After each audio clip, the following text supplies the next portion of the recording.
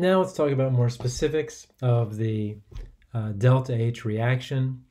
Remember, it is the change in enthalpy of chemical reaction. It is really the measure of the heat energy gained or lost.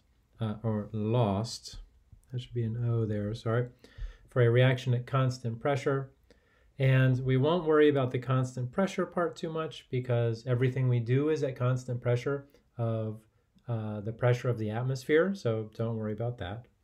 And enthalpy as a term is a good term to know, but it's not a term that we really have to know too much more about in this course, although once you get to general chemistry, you'll have to know more. This is also page 21, not 22. Now, this is an exothermic reaction, and it's the burning or combustion of propane. We've seen this one before. It has, and the exothermic reaction has delta H less than 0. That's new information. The sign of delta H tells you whether a reaction is exothermic or endothermic. And this is an exothermic reaction. It is heat therm is exiting, with the reaction releasing energy to the surroundings. Now, this is oftentimes how you'll see a reaction. You'll see it's balanced and it has a delta H reaction value. That tells you that this delta H reaction is a value minus 2044 kilojoules per mole is associated with this reaction. Sometimes we also put it on the same line as well. Now, we can also do this. We can take this number and add it to the product side as kilojoules.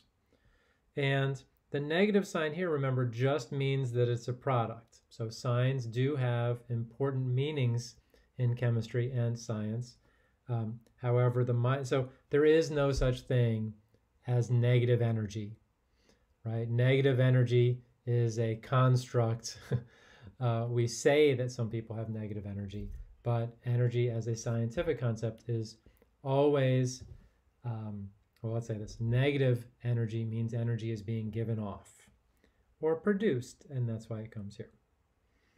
Now, what else does this mean? Well, if we take away the energy and we come back to think about potential energy, something we've talked about way long ago. So if I were to say potential energy, and I was to make a little plot here, and I was going to look at the potential energy of, and the x-axis, well, this is what's called a reaction energy diagram.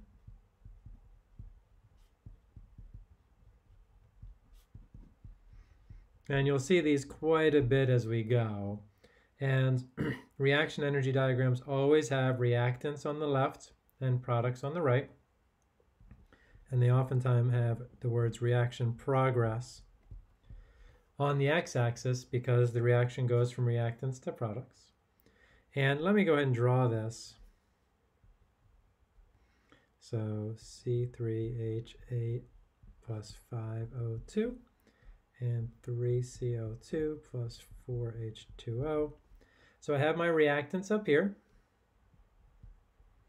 And again, the reactants are always on the left and the products are always on the right.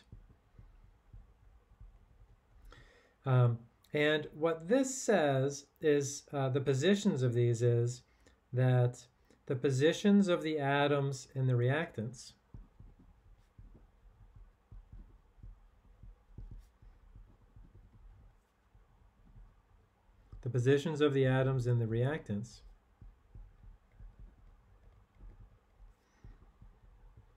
have higher potential energy than the positions of the atoms in the products.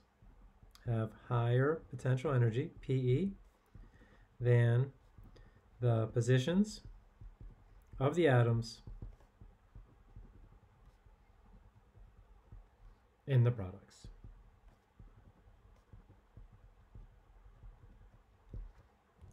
Because the question is, where does this energy come from that is given off?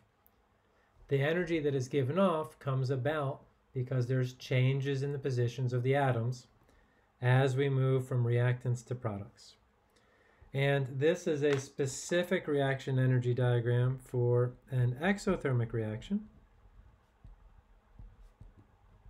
And for an exothermic reaction, the reactants are higher than the products.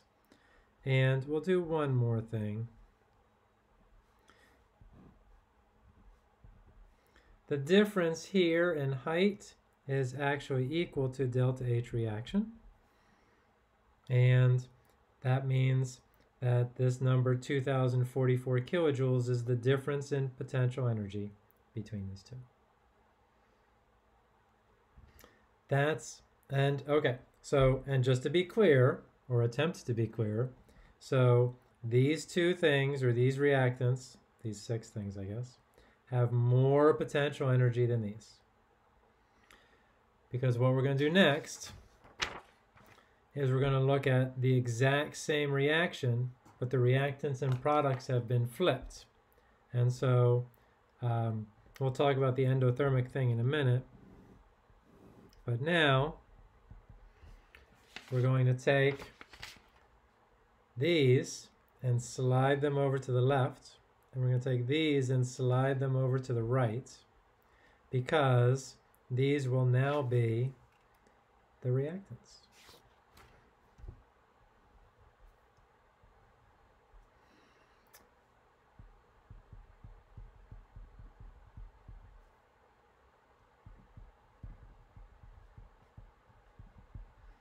Okay, and so I don't know if I quite drew it right, but if we look at these two, the idea is that the C3H8, it always has the same potential energy, and the products, the CO2 and the 4H2O, always have the same potential energy. And that now, in order to go from, I should complete my picture here. This says reaction progress. And this is a reaction energy diagram.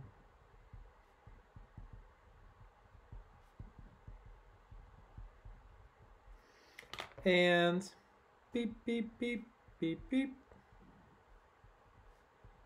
The difference in height is still delta H reaction. And, okay, so same picture. This is for endothermic. And the heat, the energy, which was on the same side as the carbon dioxide and the H2O, is still on the same side.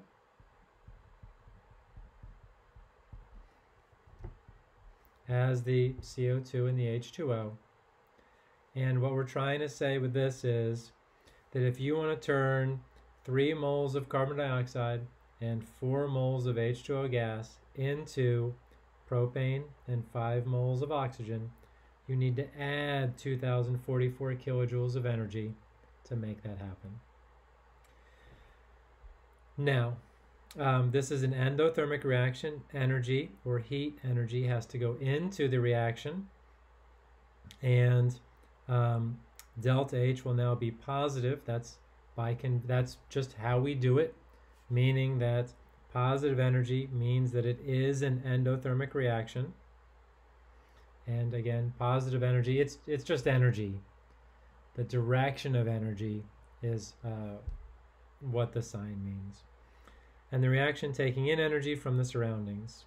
So we're not saying where this energy comes from, but we're just saying it does take this much energy to do it. And that is an exothermic and an endothermic reaction and its relation to potential energy.